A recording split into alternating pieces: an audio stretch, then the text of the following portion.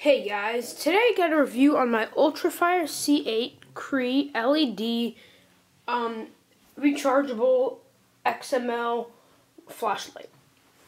The main reason I purchased this flashlight is because it was so cost effective. Very low price, and it just blew all the other flashlights out of the water for the price of it, and I really liked it. So I went ahead and picked it up, and here it is now, and it's a great light.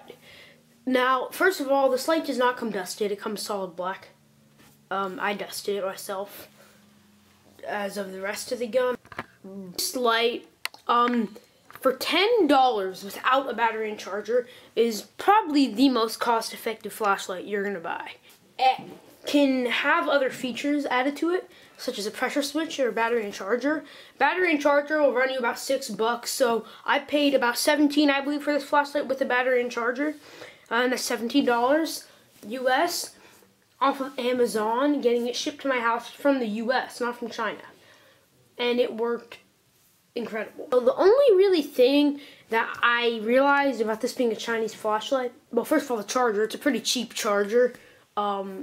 It works, but it's not a good quality charger that I would trust. And the lens is pretty cheap, but I just put a 30mm scope, plastic scope cover up over the lens inside the actual flashlight itself in the front, so it's BB protected now. So a quick little test for you, 1 foot away from the camera.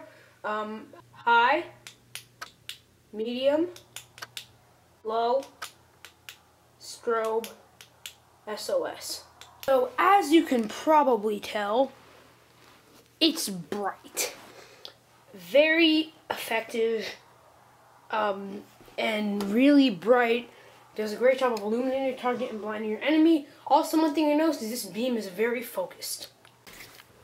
So as you can see here, that's a pretty focused flashlight beam, and it's really nice to just be a beam and stay there.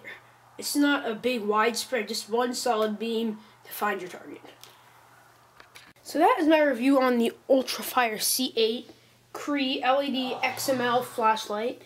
And I highly recommend you purchase this if you're looking for a cost-effective, high-quality flashlight. So thank you guys for watching. Hope you enjoyed this video, and this is Airsoft for now.